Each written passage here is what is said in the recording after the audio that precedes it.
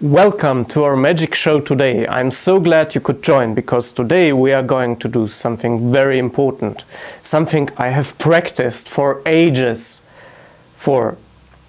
Today I'm going to show you how to distinguish meat and cheese using this magical crystal ball and the words from this magic book. Zero technology involved. The ancient art of magic will allow me to gain control over what I eat. You see, I don't eat meat, but I like fish, but I don't eat meat. And once there was this woman who tried to trick me by just putting and cutting the meat into very small pieces, putting it into the soup and serving it to me. I fell for this once, but never again. Thanks to my magical skills, which I acquired in long, laborious studies, I will now finally be able to distinguish meat and cheese. But first we need some samples. Laborious, evom, karam, baraza, abracadabra, samples. Here we have our magical samples. I will show you one just to make sure that you actually see that we are not using tricks here. These are legitimate cheese versus meat samples.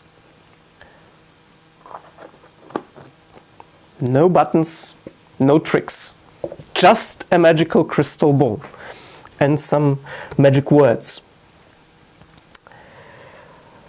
Sierra, Barrancal, Das Damara, Voras, spirits, I evoke you, show me.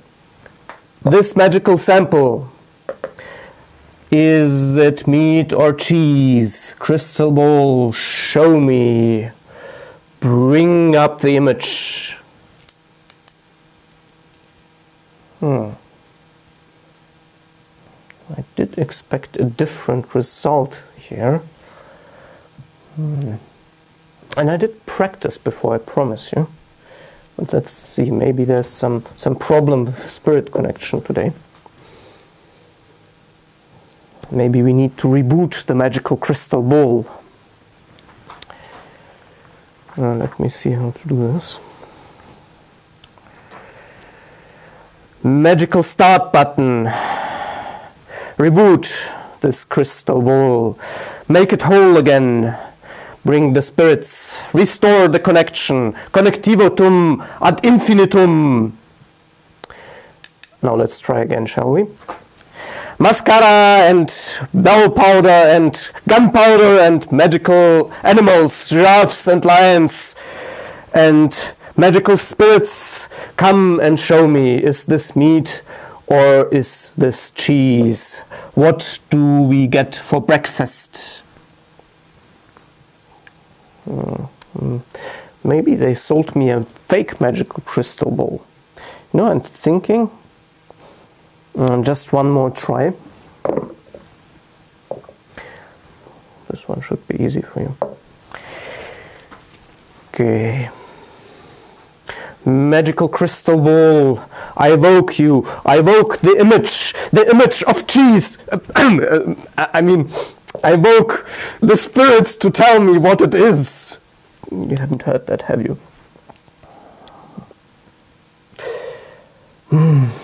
Nothing. I guess we need to fall back to 21st century magic. Let's turn a new page. And you know, Arthur C. Clarke put it best. Any modern technology sufficiently advanced is indistinguishable from magic. Let's bring on the 21st century magic. Abracadabra! I think I need a new magic wand for this. This particular magic wand has a magical Raspberry Pi with a BME688 breakout board, which was lovingly designed by us to directly fit onto the Raspberry Pi and can be used to measure all kinds of different values: air temperature, pressure, humidity, and of course the magical gas resistance, which helps us to detect the magical samples we have here. So let's try with the first one. I'm going to show you what it is in just a minute, but the magic does take a little time. Right. Let's see. Some of the best German salami you can get. No. No cheese in it. Let's try with another one. Let's see. Well, let's take this one now for a little variety.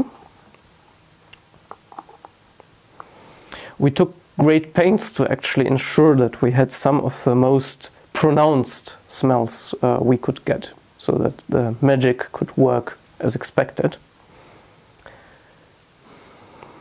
Let's give it another chance.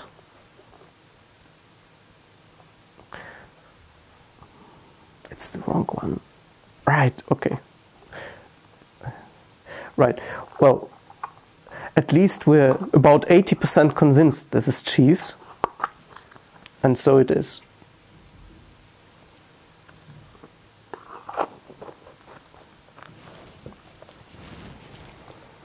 Do I have some more samples for you?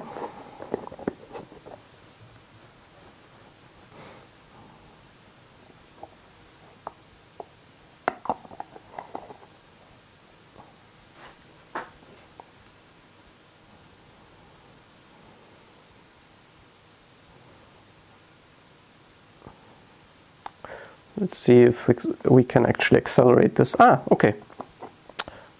Wonderful.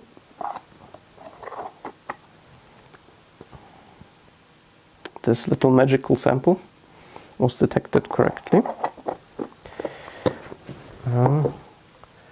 Let's try the last one, which the crystal ball had trouble detecting. Hopefully this will work better. At least I can detect it very well.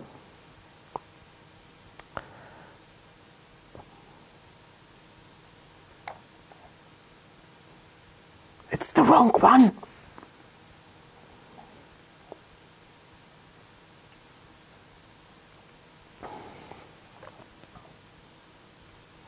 It's slowly changing its mind. Maybe you can accelerate it using some magical spells. So let's see. Raspberries and apples. Raspberries and apples.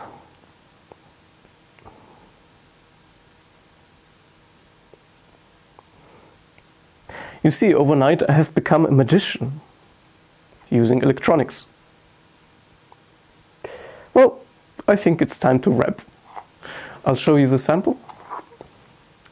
And in the next segment, what we're going to do is we're going to give you, or I'm going to give you, an introduction to the way this magic actually works, when it works.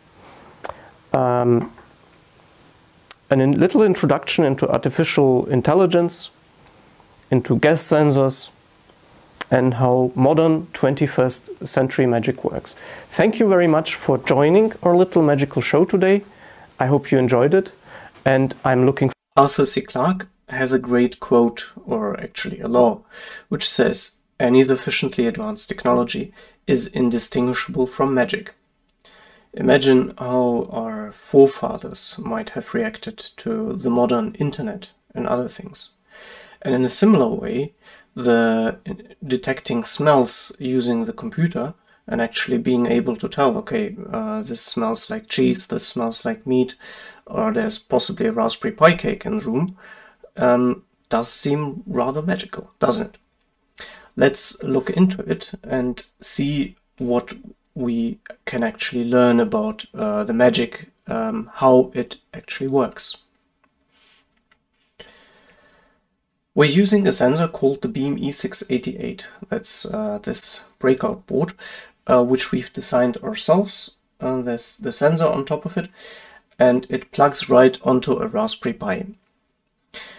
The different smells in the room are a mixture of so-called VOCs, or volatile organic compounds. They're called organic because they have these carbon atoms, which basically most life is built of, if not all of life on this planet. And here, for example, I've shown you the structures, the chemical structures of two of these compounds. One of them is the compound for vanillin, which is a big part of the vanilla smell and flavor. And the other one is a very similar one, but which looks a bit different and which has some different properties, which is called 4-anisaldehyde, which I've included because it's a major component of a raspberry flavor. What actually happens in this sensor is that it degrades these substances to carbon dioxide and water, H2O, and CO2.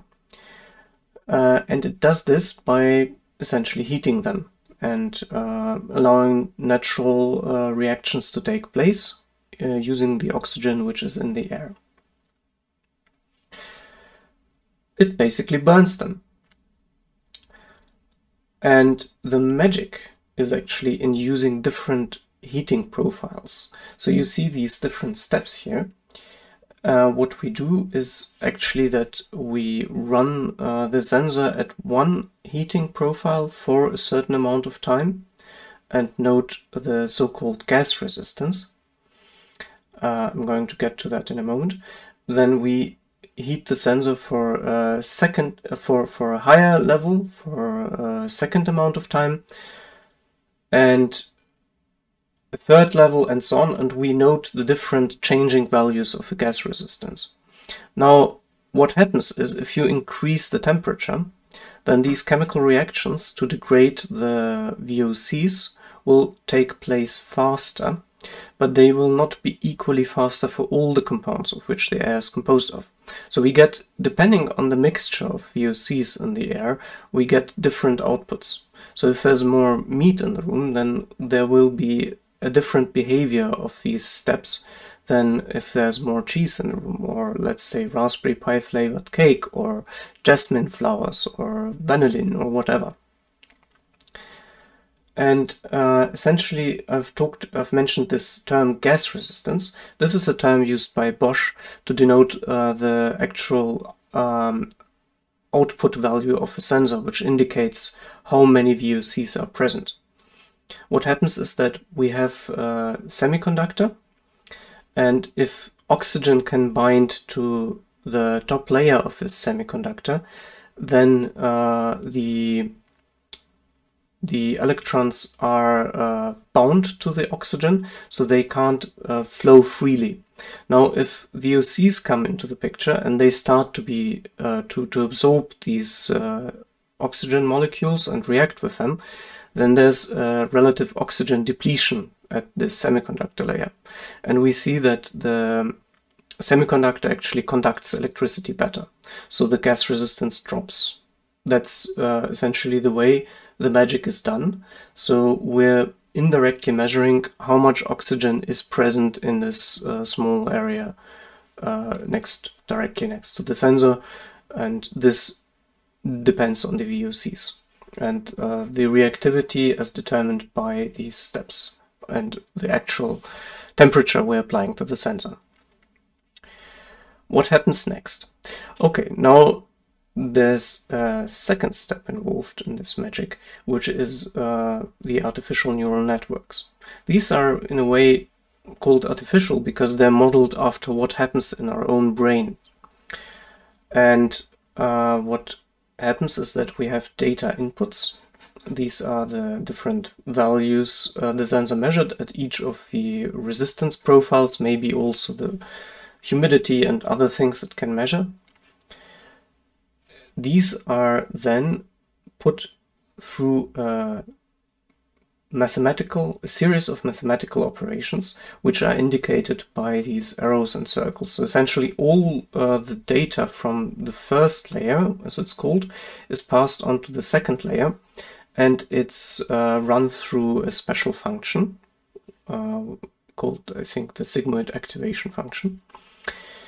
And depending on the weights, so we can say, okay, this neuron here, it has inputs from all the other, from all the data of the first layer, and depending on the weight we give to a certain connection of this. So this could be 0, this could be 0.5, this could be 0.7, whatever, this 0.2. Depending on that, this will depend on part of the input in a nonlinear fashion.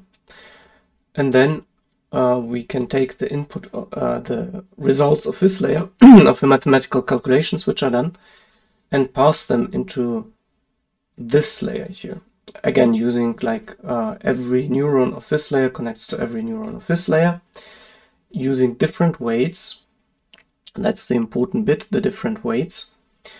We can have different outputs and results here, which again depend in a very nonlinear fashion on the original inputs, because they've already gone through one nonlinear function. And then finally we do the same thing again to get to our output layer. Now this is just a schematic, so the actual way it might work with the Bosch software, in this case called the BSEC library, which is used in order to train and detect these smells. It might have a different layout, but this is just to give you a general idea. So what we actually want is we have this thing, and this is just pure mathematics. So once this is once we have found the weights, this is always going to be the same mathematical operation. So we're just going to calculate from our input values. We're going to calculate intermediate values, and then the next intermediate values, and then finally we're going to get the final values.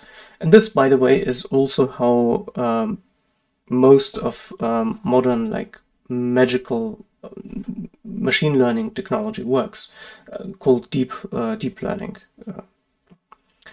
So what we actually want is a way to find the weights, so these numbers, which are actually the algorithm itself, so the numbers in which we need to apply the weights to. So how much weight we need to give to each input for the next layer.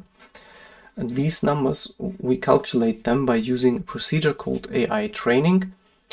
So we essentially collect data using a sensor, also for, like an array of sensors in the case of Bosch, the same BME688 sensor. We have samples of cheese, meat, or whatever we want to measure and distinguish, and usually also just pure air. We calculate, we take these measures, and then we train this artificial neural network. We find the weights, and there's a software which does this, and this Bosch has provided a software called AI Studio to do this. And then once these weights are calculated, we get a file which contains these weights, and which then, using the proper software, can be applied to actually determine if there's meat or cheese in the room, or close to the sensor. How this exact training is done is a bit beyond the scope of this presentation, but there's a very good course on Coursera by Andrew Ng, which will introduce you into this topic. And I've actually gone through this course myself, and I think it's probably in the grasp of most people to understand how this actually works. Basically, mostly mathematics. For the rest of us who don't want to dive deeply into this struggle with making things like this BSEC library work and code their own thing, luckily there's an application called PiCockpit.com. Now, PiCockpit is our platform to make the Raspberry Pi really easy to use. It's a web interface, and what we already have in it today is an application called BME688 Air Meter app, which allows you to measure the air quality. Here you see, for example, again, the gas resistance, which we've talked about before, the air temperature, the air humidity, the air pressure. These are standard values which you get out of a sensor. And then, of course, there's many more, which the so-called BSEC will calculate for you, like the estimated CO2 value in the room, which also correlates to the VOCs. And what we're doing right now and working on right now is the BME688 digital nose app, which will do smell detection for you.